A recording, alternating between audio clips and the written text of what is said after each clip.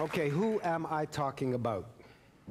30 books, dozens of professional and volunteer organizations, 17 honorary doctorates, 11 major awards, 4 shelters that she started from scratch, and a million causes.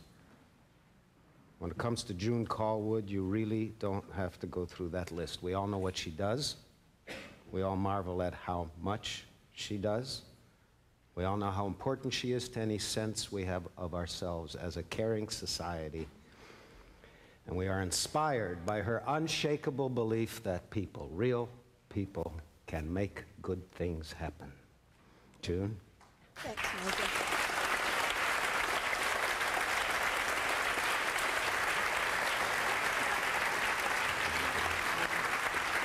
Sit, if you like. Probably will. You feel so stupid coming up with a purse.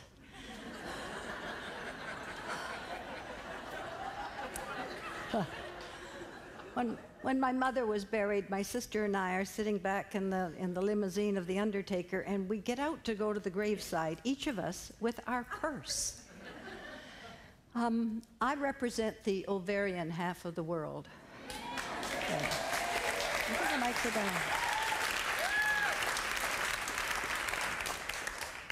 I'll try it sitting down for a little bit. I need to do kind of a backstory because I don't want you fleeing to the exits when I say I'd really like to talk to you about children.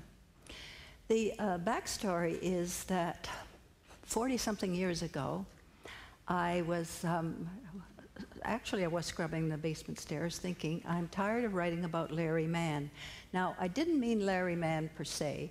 I meant it as a kind of a systemic problem, that I was interviewing people of mild celebrity in Canada for Maclean's magazine articles, and I was puzzled at how much they were all chameleons in a sense. They, if they had a servant, the servant would see a different person than the person's mother would see, and thought, where is the core? Where are people's core? And how do we all develop a core? So I happened to be pregnant at the time, and and it was a problematic pregnancy because I was getting awfully old, not as old as I am now, but awfully old. And so I took almost a year off, and I spent it, the year of the pregnancy, I spent it in the stacks at the University of Toronto, Sig Sam Library, reading psychology and philosophy and trying to understand how people form their core. And because I didn't finish high school, I'm awfully happy about those university degrees that I got on an honorary basis. I wouldn't. And in that long and delicious research, I learned what now is a common knowledge, but was not as well known then to lay people, how formative the first couple of years of life are, when you just think this wonderful little person is just the best toy you ever had in your life. What is really going on? And I embarked upon this plan. The plan is that every baby born on the planet has a good start. And so I become vice president of the Canadian Civil Liberties Association. It's all lawyers and law professors. And I'm the only ovarian vice president. And I was vice president for 24 years and never became president. I just leave it there. Doesn't. And so I said to the founding group, you know, it's all very well to talk about people's rights, their human rights. We're talking mostly, though, about their rights as an adult, the right, you know, the right to property rights. It turns out to be a lot of it. But what about their right to get a start that gives them a chance, that helps develop them intelligently and stabilizes them emotionally? So I said, what about we look at early environment and its consequences on mental stability? And they said, I don't think that's a civil liberties issue, June. Oh, I said, I didn't really mean it. I was just, you know, I was also because I was the only person who wasn't a lawyer. I was trying very hard to be as smart as a lawyer. and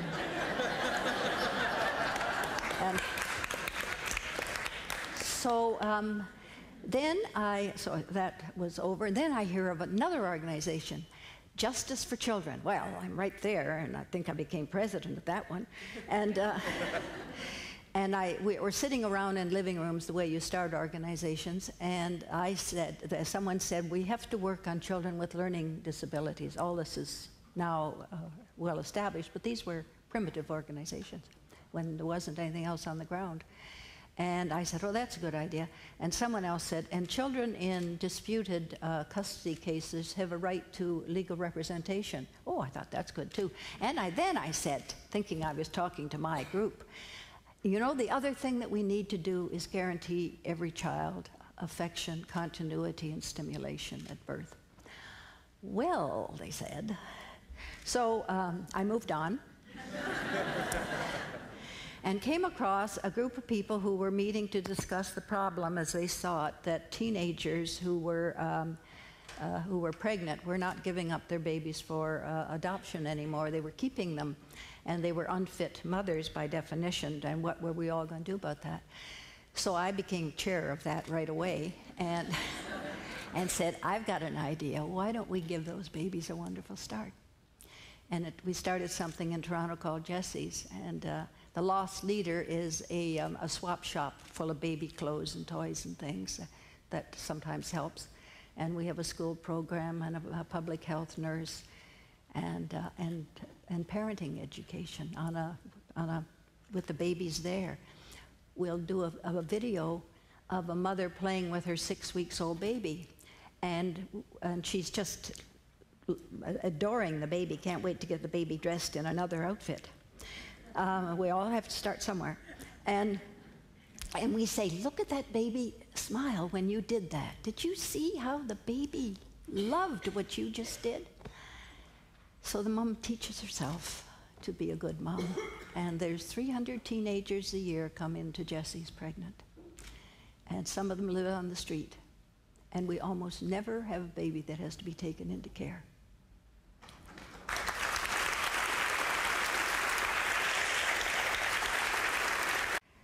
Now, this is my proposal. This is my idea. First of all, why don't we make it obvious that we have children in a city? Well, the children are the invisible citizens. There's nothing further at their scale.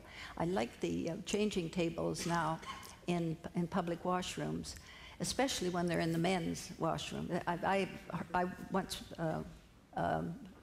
liberated a man's washroom because the lineup in front of the women's was so long. And there was a baby changing table for the men. Now that's progress. But except for a few things which have just started to emerge, there's no evidence that a city is full of very tiny, tiny people. There are regulations about building an apartment house which pertain to car parking spaces, but no regulations pertaining to where are your children going to play and what are your teenagers going to be able to do living in what is often a congested apartment. What life can they have? What kind of street life can they have that is a healthy street life if there's no planned recreation, no community center, no place to do their homework where they can concentrate?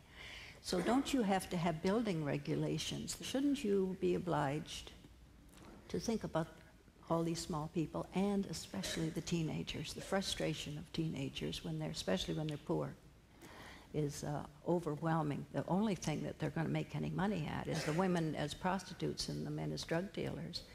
And that's a kind of economic arrangement which isn't to their advantage. I'm co-chair of something. I'm the oldest person in the room usually, so I get to run everything. And I'm co-chair of the Canadian Campaign Against Child Poverty. Rabbi Arthur Bielfeld and I are co-chair. He never lets me chair.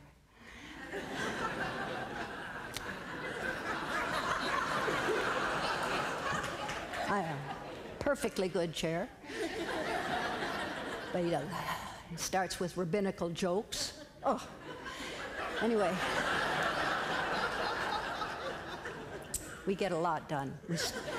We started about 6 years ago, and we determined that, helpful as it may be and seem to people to be the very most wonderful thing going on, school breakfasts, hot lunches, food banks, we didn't see that that was the solution to child poverty. So what is the solution? We decided it was public opinion. Until you get a critical mass of a voting population that says we care about children, you aren't going to get politicians to do anything. And I remember our first meeting with Paul Martin when he was finance minister, and what we were keen on then was to get early childhood education and care into our everywhere, and free, quality, just part of the school system. Edgerton Ryerson, who started public school system in this part of Canada, thought kids could start to learn at 6. Wrong. I'd tell him if I knew him that he's wrong, because learning starts almost at birth, but certainly by 2.5, it does children a lot of good if they can have even part-time quality childcare. So we told him all this and had all the best people there. The Martha Friendly, who's been working on this for 20 years at the University of Toronto, and Marvin Novak, who is teaches at Ryerson, and Laurel Rothman, who's head of Campaign 2000, all the best people, and they told him all this stuff. The thing that did seem to help was that if you give a child a good start, they're less expensive as they become adults, and they pay better taxes. Whatever works. But he said, no, there's nobody in my caucus who would be the least bit interested in what he called childcare. There would be, it's impossible. If I brought it up, I'd be laughed at. Well, just yesterday, he said he has to pass his budget because Canada wants childcare. He's still calling it childcare. So, yeah.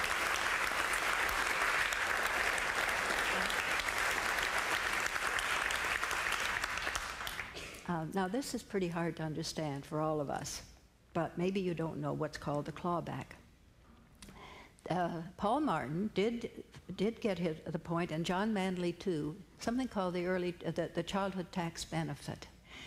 And it was to go to low-income families in all the provinces. And in all the provinces except 2, they felt that if they gave it to welfare mothers, they would not get off welfare.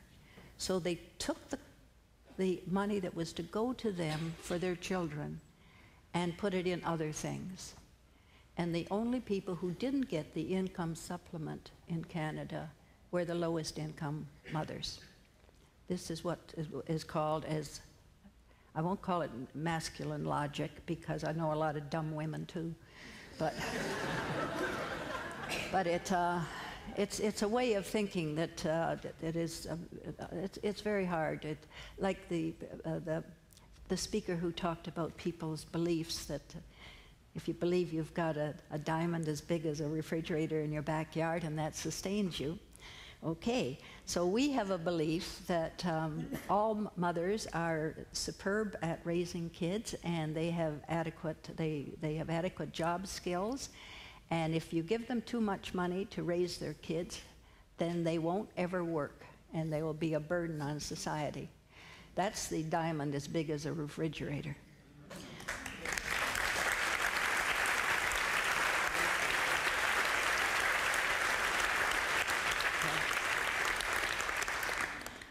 So we're plugging away. We're getting a little better, but I think sometimes that about the animal species, that it is so careful with its young, lions and ugly animals too, iguanas.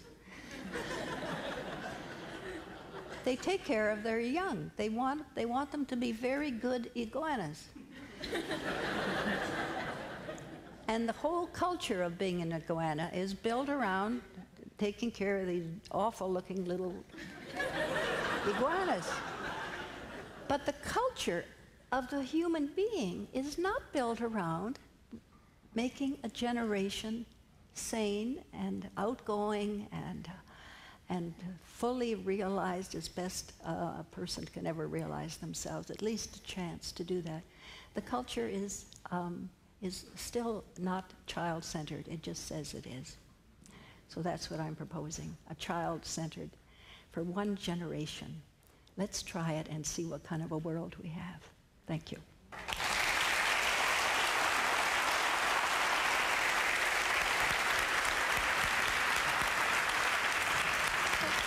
my goodness.